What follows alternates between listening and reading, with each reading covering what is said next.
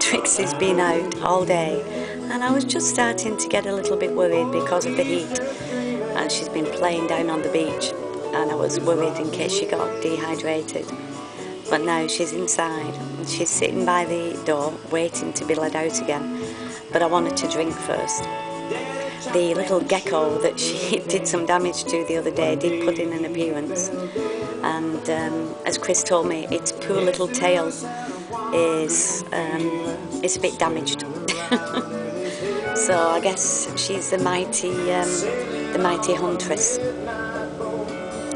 Anyway, oh, I think the ferry's just come in. Off he goes again.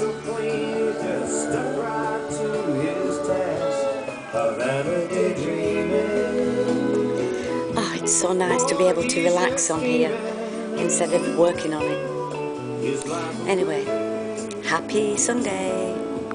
It's now 5:45 p.m.